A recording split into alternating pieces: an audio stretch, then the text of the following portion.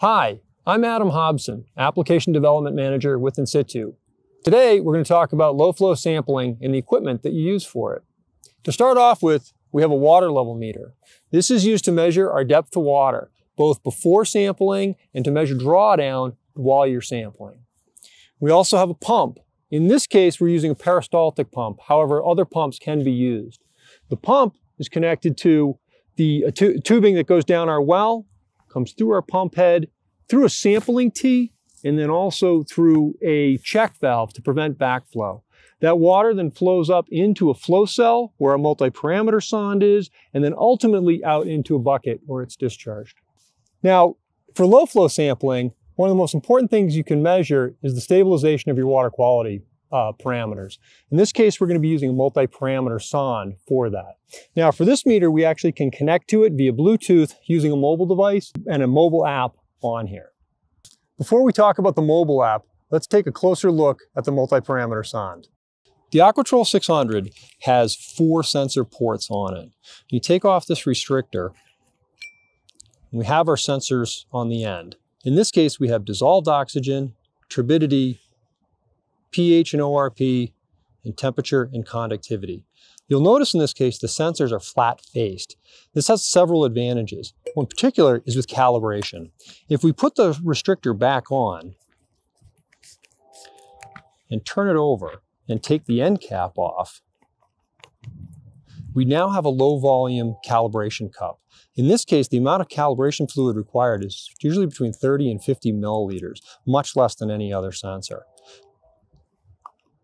Now, let's take a look at how we'd actually install this with the flow cell. So this is our flow cell. As you'll notice, it's designed to be set at an angle. The reason for that is to prevent bubbles from building up on the sensor when it's installed. To set this up, you actually have to install these stakes or spikes that actually just thread into the bottom here. There's a collar on the top here that you will need to unscrew, and then this will actually end up going onto the multiparameter sonde. Okay, so to connect the multiparameter sonde to the flow cell, we first remove the end cap. And then we have to flip the restrictor around. So we have the holes on the bottom side. We then take the ring and slide that on over the restrictor, and then we take the flow cell and we insert the multiparameter sonde in there. It's a snug fit, and it's supposed to be. There's threads in the bottom of this, so we actually thread the multiparameter meter in there, and we tighten the collar down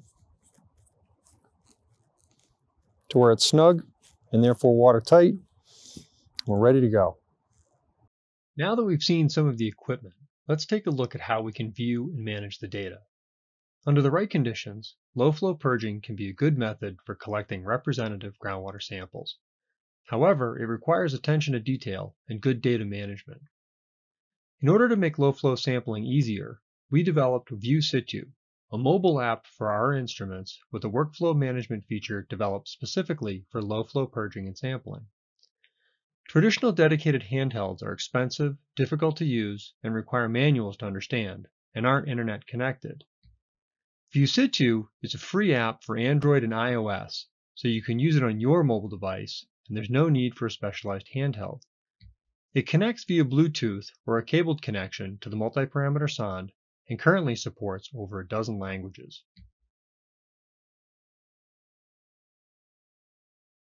When you first connect to VuSitu with a multiparameter sonde, you'll see the home screen where you can navigate to other parts of the app. VuSitu is like many other apps on your mobile device. It's designed to be intuitive, so there's no need for a user manual. Feel free to click around and explore. If you ever have any questions, you can always tap in the upper right corner to bring up links to frequently asked questions and to call our 24/7 tech support. At the top, there's information on the connected instrument, including remaining battery, available memory, and the instrument time. This is also where you can check if the instrument and sensor software is up to date, but the app will let you know if it's not when you connect to the instrument. In the bottom half are other buttons that will take you to live readings, logging, calibrations, instrument settings, and where you can disconnect from the instrument. Okay, let's see how the app works for low-flow purging and sampling.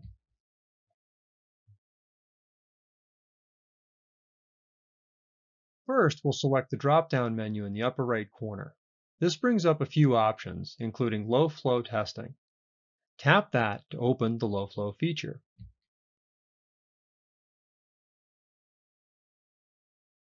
Under low-flow testing, you'll see the option to add a new test, as well as see a list of all the events on your device.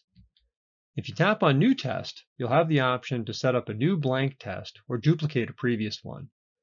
Duplicating previous tests saves you time since much of the static information will already be entered. In this case, let's duplicate a previous test.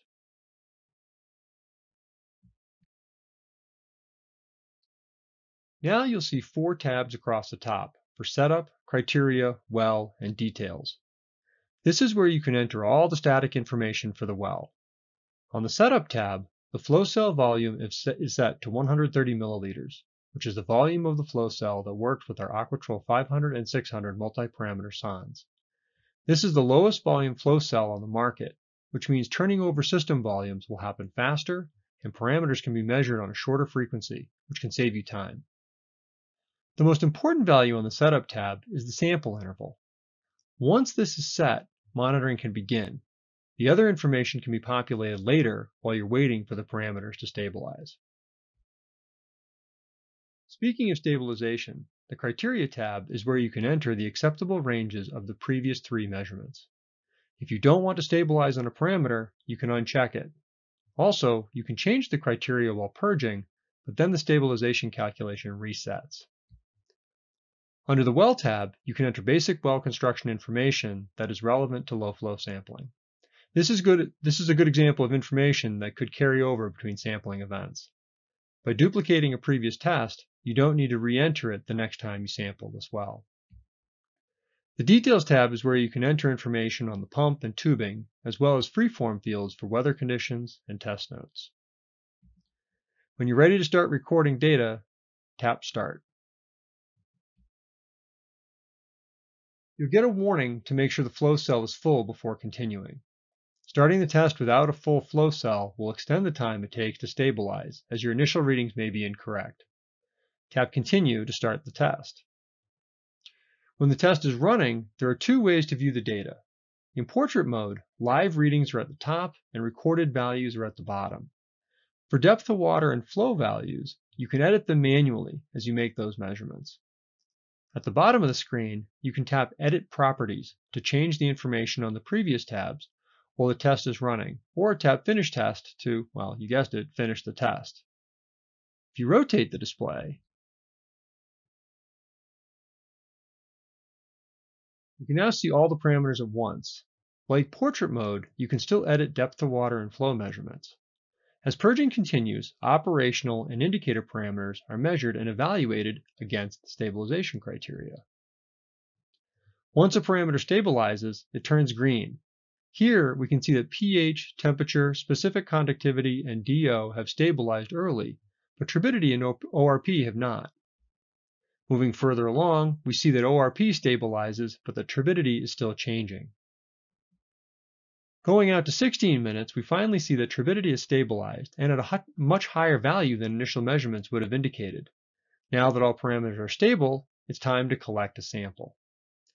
Once samples have been collected, rotate the device back to portrait.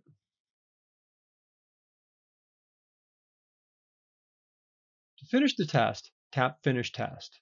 A warning will come up asking you if you really want to finish the test. We put this in here to minimize the chance that a sampler will accidentally stop a test and lose all their work. If everything looks good, tap Finish. Next, you can enter information about samples. The fields are freeform, so you can add as much information as you'd like. You can add multiple samples, so you can have 1 entry for each bottle or analyte, or 1 for the entire sampling suite. When you're done entering sampling information, tap Save. Here, you can enter final drawdown and flow rate values. Total volume pumped is populated with the calculated value based on the entered flow rates and total elapsed time. You can also enter any test notes that may be valuable. When you're ready, tap Complete. VuSitu then creates a report which can be saved to the device, cloud storage, or emailed, depending on what apps you have on your device. And finally, the report contains all the data and information recorded during sampling. It's available as both an HTML file and a PDF, so it's ready for review, to be placed in a report, or for analysis in a spreadsheet or database.